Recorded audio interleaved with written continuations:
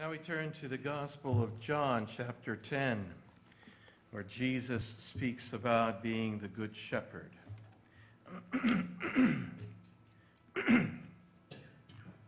Jesus says, I am the Good Shepherd. Good Shepherd lays down his life for the sheep.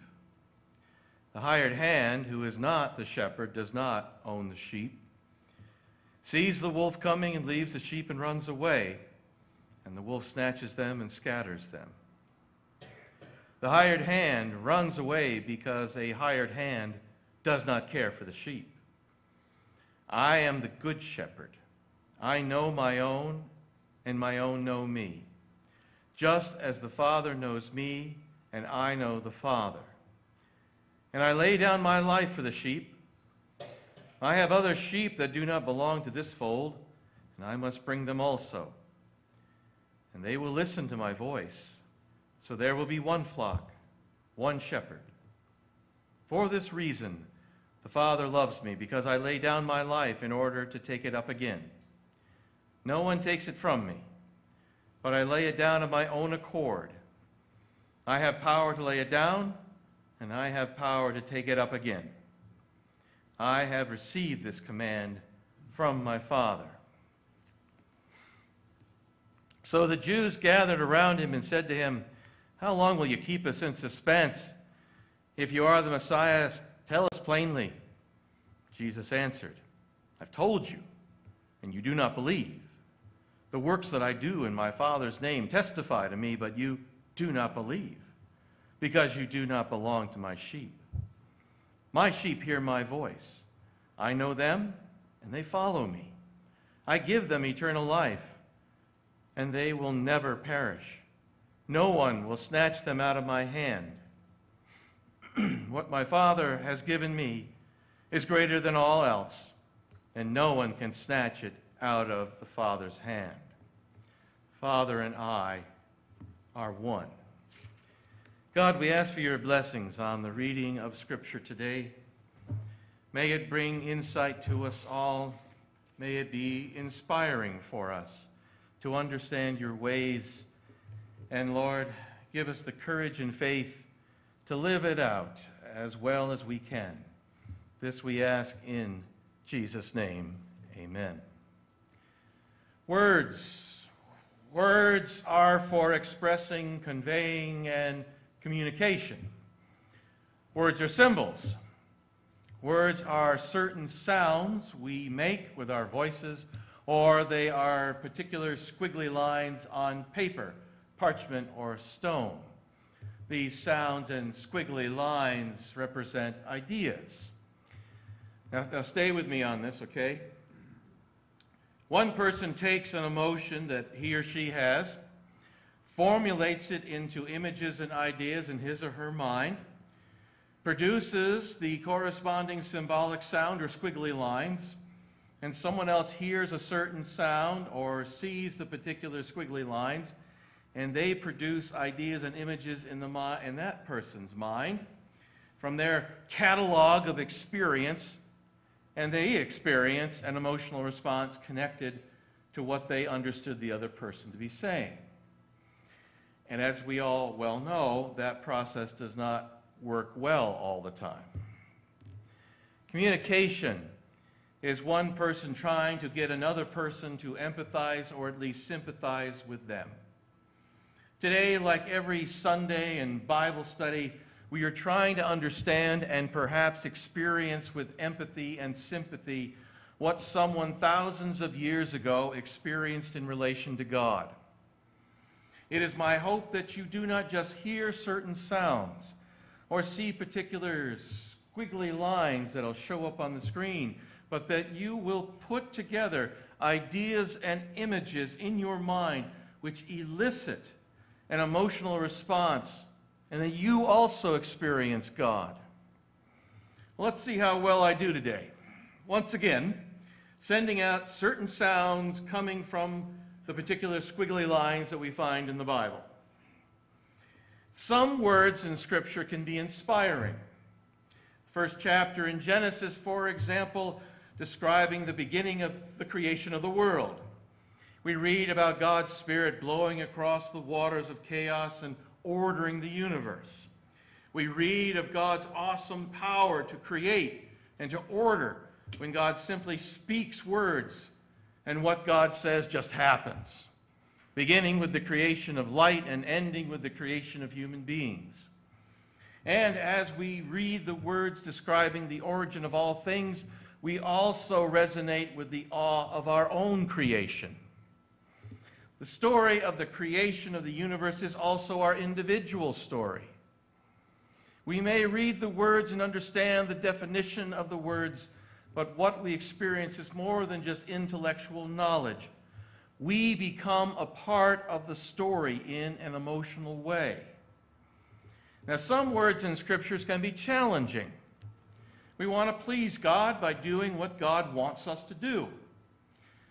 For example, let's say, but sometimes what God wants us to do is very difficult. For example, Jesus calls upon us to love our enemies. Now you understand the picture.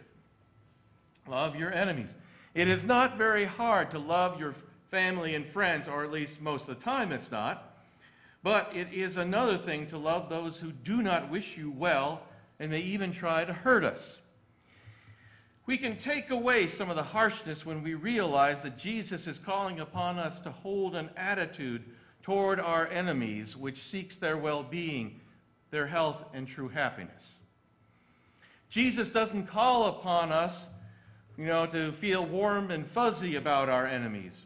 He calls upon us to have a disposition of mind which seeks to be positive rather than combative against our enemies, which seeks to be reconciling, and which seeks to be constructive to life rather than destructive. All of this is difficult when the other person is negative, combative, and destructive toward you. This passage and others challenges us to be better behaving human beings than those around us and what we have been ourselves in the past. To do so, we must take Jesus' words and then make them into our state of mind and put them into our actions. We must move beyond mere words and experience for ourselves the true meaning of those words in our lives. Now, one of the best scriptures to begin this process is Psalm 23. The 23rd Psalm has been a favorite of Jews and Christians alike for thousands of years. It is only 6 verses long, but they are very powerful 6 verses. Many people have committed the words of the 23rd Psalm to memory and can recite them by rote. When I visit people in nursing homes, there are usually 2 things that they have committed to memory, and they are one of the last things that they ever forget: the Lord's Prayer and the 23rd Psalm. What is it about the 23rd Psalm that makes it so prevalent and important to so many people? Well, let's take a look, let's take a listen. The Lord is my shepherd. I shall not want. He makes me lie down in green pastures. He leads me beside still waters. He restores my soul. He leads me in right paths for his name's sake. Even though I walk through the darkest of valleys, I fear no evil, for you are with me. Your rod and your staff, they comfort me. You prepare a table before me in the presence of my enemies. You anoint my head with oil, and my cup overflows. Surely goodness and mercy shall follow me all the days of my life, and I shall dwell in the house of the Lord my whole life long, or forever. Most of us call Psalm 23 the shepherd's psalm, but it is really a psalm for the sheep. It really ought to be called the sheep's psalm. And of course, we are the sheep. Please don't take offense at that identification. The psalm talks about God being our shepherd, and shepherds, well, they tend sheep. Now, in ancient times, kings were referred to as the shepherd of the people whom they ruled over. But kings borrowed the image from actual shepherds tending their sheep. But while kings and monarchs have failed, often failed, to provide peace and prosperity for their people, God leads us to lack nothing that we need. With God as our shepherd, we are not in want of anything. God has provided us with a world which can be rich in everything we need, if we treat the earth with respect and gratitude and do not abuse it, that is. The earth can provide all we need to physically satisfy us, and God's shepherding spirit can provide all that we need emotionally and spiritually. Therefore, we can be and have peace of mind and soul. This fulfillment of our needs and being at peace is represented by describing actual sheep resting in pastures that are covered in green grass. The sheep have all the food that they could ever want. Our shepherd God leads us beside still waters so that there is plenty to satisfy our spiritual thirst.